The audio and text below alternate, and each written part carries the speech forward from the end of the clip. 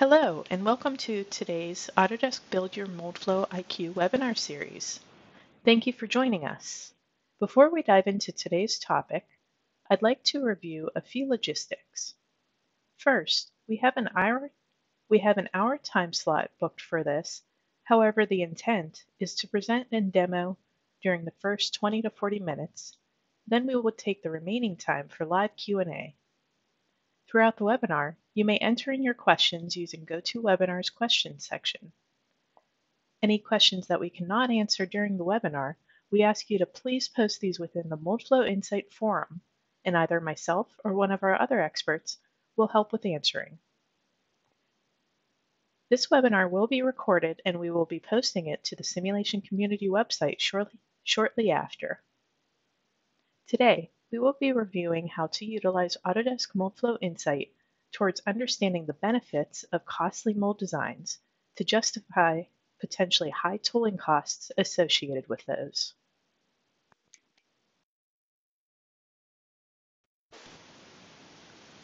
As a quick introduction, my name is Kristen Kilroy, and I'm a plastics engineer who has worked with the Moldflow products at Autodesk for over 6 years now. Beginning on the technical support team, it's great to see familiar names on the call today, and I'm excited for those new ones that I'm seeing too. Currently, I'm working on the simulation marketing team, performing both technical and product marketing for Moldflow software, as well as our other simulation products, Helios PFA, Composites, and CFD. As mentioned, today we will be discussing the use of Moldflow to help justify tooling costs. We'll do a brief overview of tool design and review why there is that need to validate with Moldflow simulation. Next, we'll take a deep dive into one example of a costly mold tooling option, conformal cooling, and run through an example. After running through some final tips and tricks for validating tooling with Moldflow, we'll go through some live Q&A.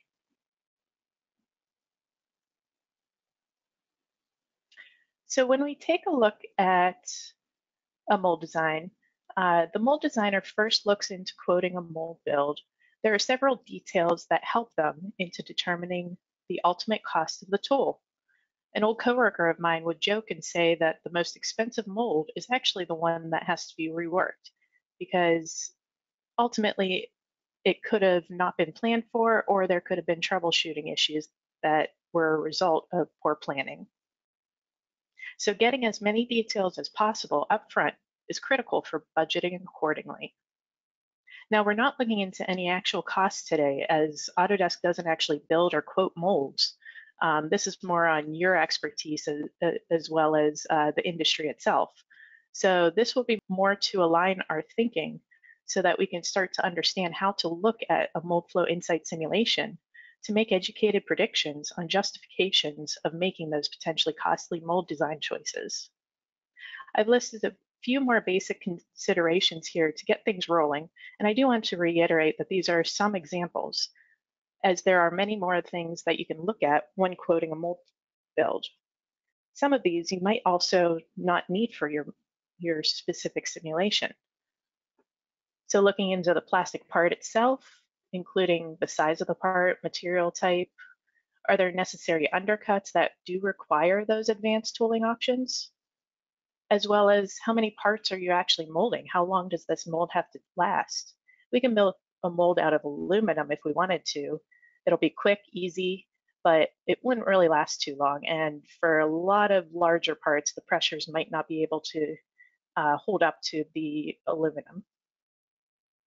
Part quality and tolerance requirements also play factors.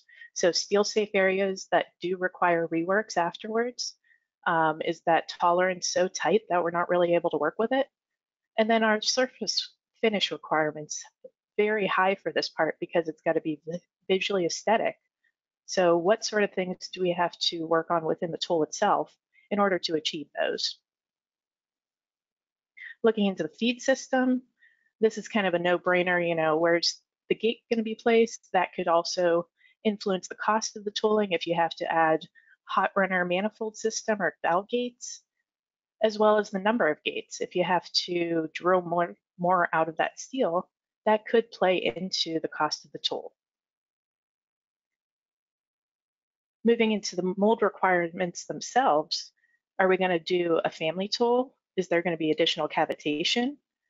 Adding additional cavitation might save in the long run on the manufacturing side of things, but on the initial mold cost, that will certainly play factor as they'll have to cut out more cavities.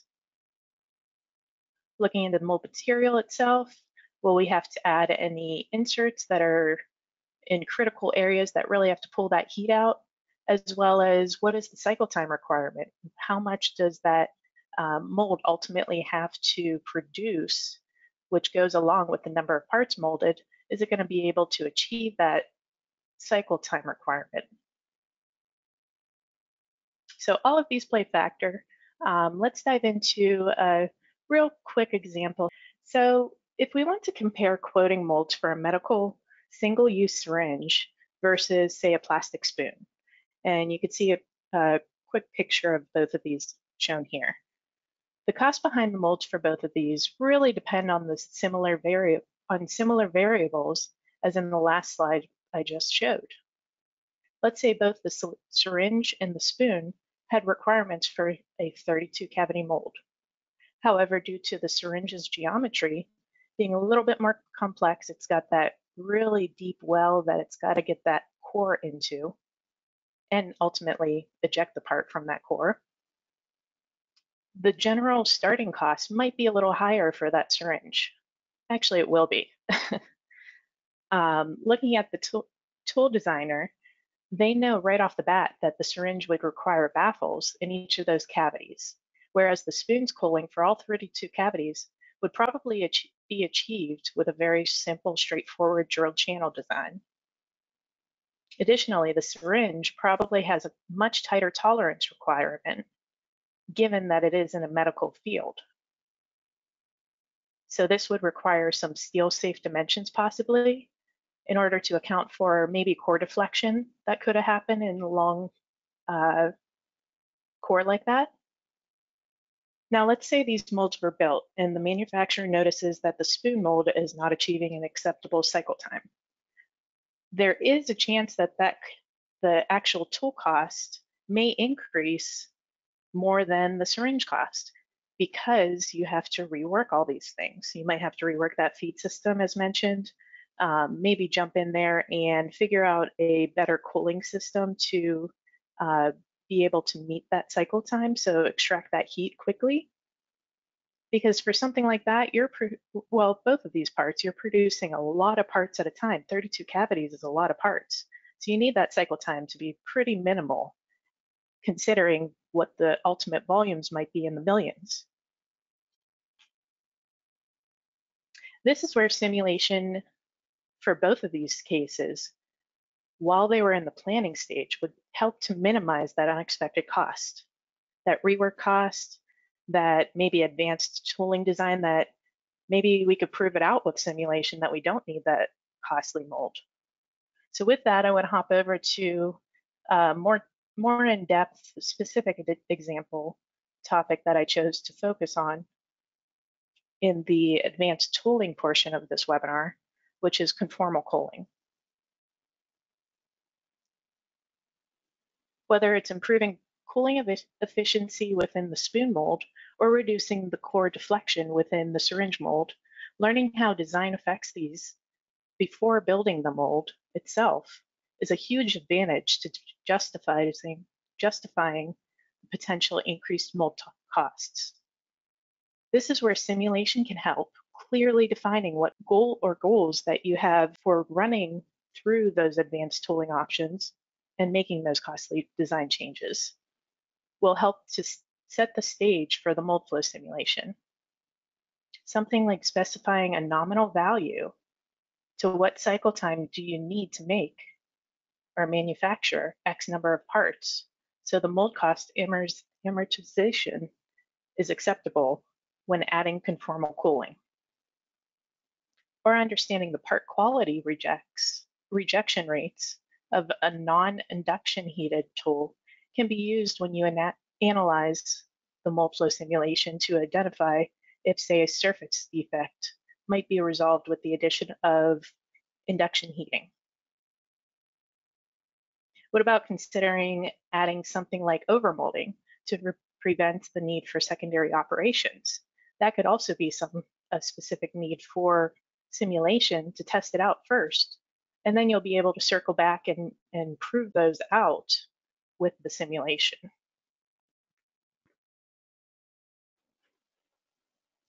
Each of these scenarios, along with others that I may not have included, can use Moldflow simulation to ask the big question, which is if making that advanced process or design adjustment will influence the end product enough that it will offset the upfront costs of that injection mold, why not do it?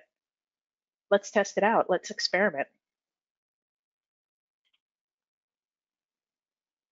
So as I mentioned, I wanted to take a closer look at conformal cooling because recently it's been gaining more and more popularity throughout the past few years.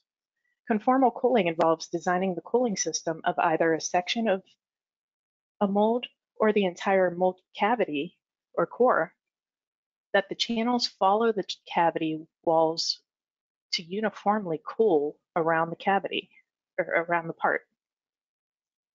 A molded part's quality is reliant on the thermal history of polymer at all stages of the molding process, so using conformal cooling to help promote a more even temperature distribution within the mold can ultimately help to improve the part quality, along with other advantages such as optimized cycle time.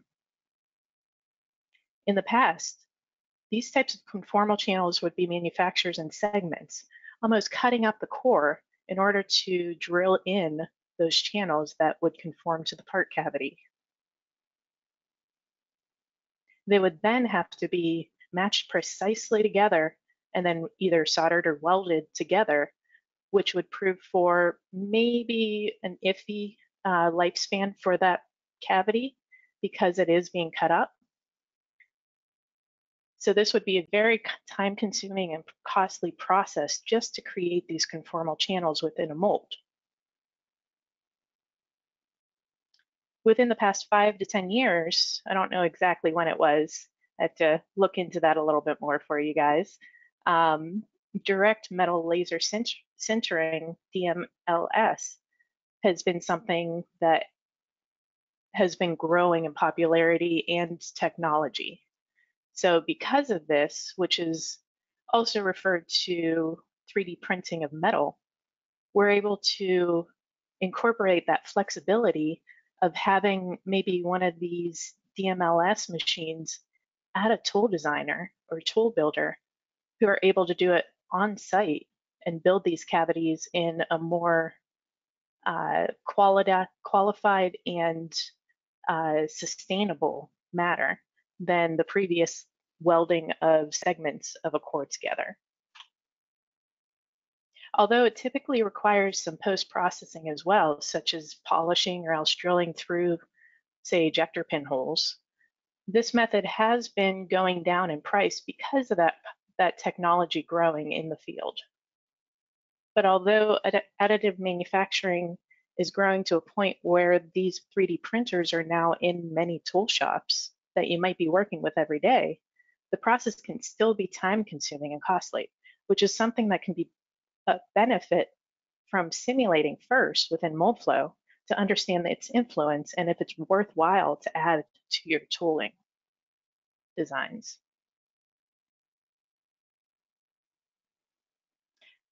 So let's take a look at an example of a conformal cooling case study. We have the sample part of an automotive water pump housing. This may look familiar to those who have watched the recording of my Autodesk University presentation about 2 years ago, but hopefully it'll be good tie-in to this conformal cooling talk and advanced tooling.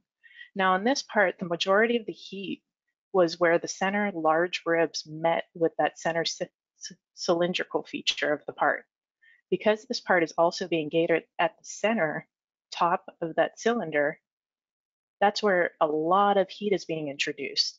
And to efficiently pull that heat out, as we could see here, the ribs are thicker than the nominal wall thickness of the rest of the part. It's going to be a challenge. So let's take a look at how simulation might be able to help us out here. So for this design here, the mold designer did a quick down and dirty cooling system for it, which we don't particularly like due to its lack of uniform cooling across the part. You can see it's very basic in there. But we decided to test the idea of conformal cooling channels next.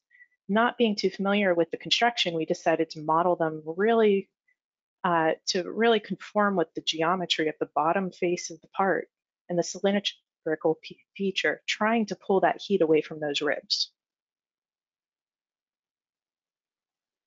And I'll go ahead and replay that for you here. As a guideline, it's ideal to stay under a delta of about 5 degrees Celsius for semi-crystalline materials and 10 degrees Celsius for amorphous materials when you're looking at temperature distribution across the part. So looking at this, we are seeing not too bad, but because of those hot spots around the rib region, it is a concern. So let's go ahead and see what we can do to move forward with optimizing that cooling design. And again, this is an ABS part, so we're looking for that 10-degree difference. So since we didn't really like that original super simplified cooling channel design, we decided to model a more realistic machined channel design. So this would be kind of something that you might get back from your tool designer. It's still not optimal, but we wanted to just show you the options.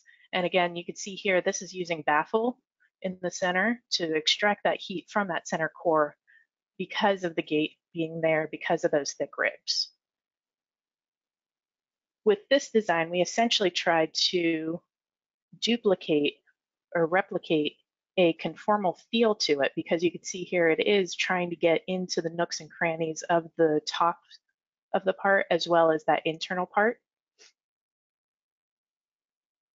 And we hoped to really pull that heat out, but we could see here there's still a few hot spots that, you know, the only way to find out if there's a benefit from the addition of conformal cooling would be to actually test it out. So we went ahead and ran through a conformal cooling simulation. So here I'm just going to walk you briefly through the simulation portion within Moldflow Insight. With the part imported, the mold cavity or the cooling channels were then added to the study. You can see here we added both 3D as well as lit lines or curves, and the curves are the simplified channels on the top of the mold. But we can have both within this study because of Moldflow's solver capabilities. Now they can't necessarily connect to one another, but for instances like this where the cavity cooling might be simplified compared to the conformal, then that could be a great benefit because it saves solver time. Now after meshing everything, the channel inlets are assigned here. Again, this is because of the complexity of the solvers, being able to identify where that inlet and outlet is on the part is especially critical for the conformal section where you might have several flow paths for that water. Adding the mold boundary is sufficient for this specific case study just because we're doing it as a brief example. Ideally, you would want to try to import your cavity and core so you have a better estimate and more accurate results of the size of the tool as well as the heat distribution within that mold itself. After adding the gates, we also added the material. And you can see here we could just search for the one that we're looking for.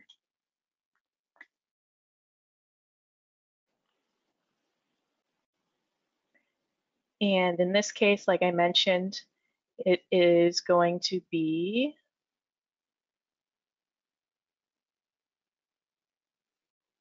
that material there. And looking through all of the material properties is always a good idea just to make sure, one, that it's measured data. If you see any red in there, that means it's not necessarily measured for that specific material. It would just be for a more generalized material. So keeping an eye on that for accuracy's sake is always a benefit. Now setting up the cool FEM settings, we went through and stuck with the transient from startup option, which will provide additional results for us. So you're not just getting a quick preview of the results in the long run. What it's actually going to do is cycle by cycle. So we're going to see that heat buildup if it is building up in the tool after several cycles, rather than the other options, which would be more of an average of that heat distribution. Now, the rest of the settings here, since we are comparing it to those other two cooling designs, we did go through and match it, make sure they just aligned with the same settings that we used for those other ones. And then including part quality is always a good call when that's something to consider with tool designs. Running the analysis, and then we'll jump into the results here. Now, looking from the results, the conformal channels are flowing nicely. You can see here the temperature distribution. It's not too wide when we look at it. And then the part temperature shows that the corners that weren't really getting much heat extracted before on the previous examples, they're really getting cooled down with this conformal design. You can see a side shot of the mold thermal cycling here.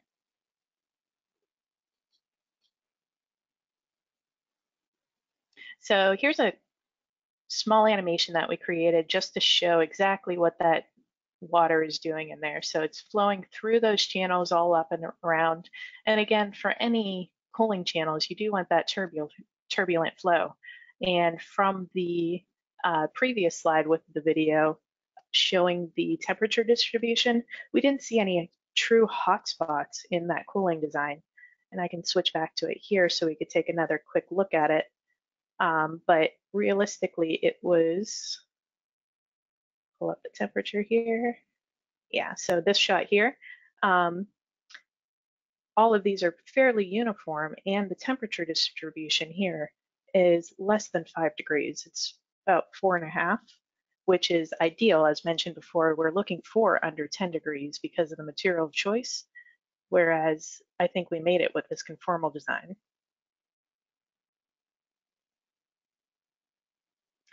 So jumping ahead here, how do we actually compare these? So looking at the results, since we were comparing 3 identical parts, just different cooling designs, we were able to find the temperature or the time to reach ejection temperature throughout the 3 parts, and noticing that there was still hotspots, within that rib section, and you can see the arrows pointing to those sections in this slide here. However, look at those time to reach ejection temperature times. We're almost halving it from the simple channels to the conformal channels. That's pretty significant if you're looking to really prove this out to your customers or to your boss or whoever's holding that budget in hand, wanting to know why you want to go that route. Now, just to confirm these findings, I wanted to take a deeper look into probing each of these side by side so that we have a duplicate point that we're measuring each against. So here we are looking at it face down, top down, at the part with a cross section through that rib section, through the center of that cylinder. You can see we have a few probes here, and I just enlarged it with the queried spot referenced in the bottom. And even here, you can see it is almost more than half at that point, with 75 seconds for the conformal cooling.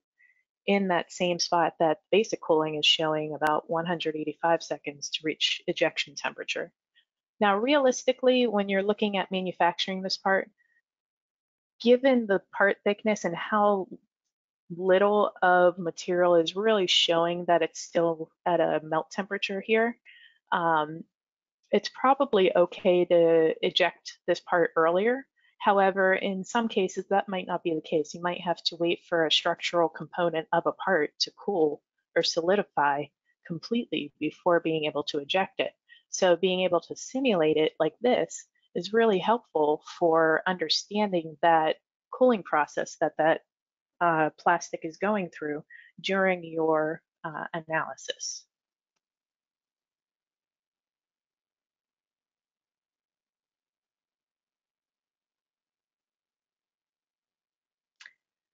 All right, and now to wrap things up here today, some key takeaways to keep in mind for the next time either you are quoting a project or you're sending a part out to the mold designer for a quote, just to keep in the back of your mind when you're doing so.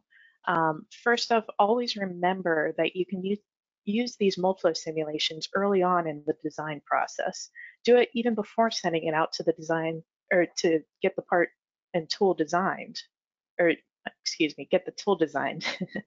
You do need the part, obviously, because you need to understand all the components that are associated with it within, like mentioned in one of the earlier slides that listed all those different variables that could be factored into it. This can ultimately help prevent wasted time if you find out that the desired design that you're looking at is either not worth the expense or if it'll make you a hero. It might be that saving grace that you've been looking for, trying to figure out how to meet all these tolerances or requirements from your customer to be able to provide them a quality part. And this isn't just for conformal design. This was just a case study that I pulled up for us to associate it with today. This could be associated with, say, mold inserts. It could be induction heating, as referenced earlier. So many other things, even doing something like geometry changes on the part itself. You might have to look at thinner walls or things like that. Just because something worked the same or worked to the same time or money on a previous tool does not mean it will do the same on other molds. So each mold is different. Understanding what that difference is when receiving a part will help to simulate it within Moldflow. And don't just say yes to include a design because it's convenient. Say someone has an insert that could fit your syringe tool and you want to just give it a try. You have to know what you're trying to improve upon and quantify it in order to get those results that you're really looking for. In order to be that hero at the end, you want to be able to justify why you did it and explain the process so it could be replicated in the future. Replicated in a way to help save you your project money, your company money, your customers' money, and so forth. And as we did in the case study, seeing the cycle time reduction is a proven cost saver, as the manufacturer can mold their quota for parts in less time, allowing either higher quantities to be produced at that particular molder or with that mold. Maybe you might be considering doing two molds running at the same time to meet your quota. You might not have to do that if you're able to save this much cycle time.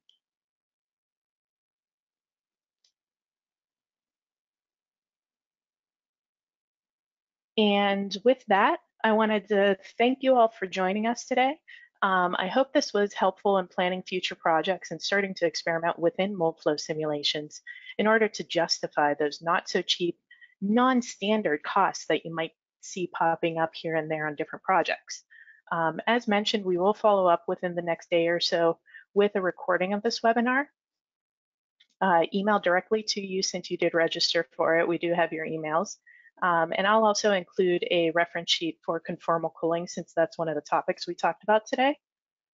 And we will post this webinar on the Autodesk Simulation Community website for you to share with whomever would be interested, if you've got coworkers you want to show, and so forth. The next Build Your Moldflow IQ will be October 29th, and it will focus on reviewing the use of Moldflow, Moldflow Insight design of experiments for quality improvements. You can sign up for this through the Plastics Monthly newsletter that many of you have received, the webinar events section of the Autodesk website, or through my forum post for these Build Your Moldflow webinars.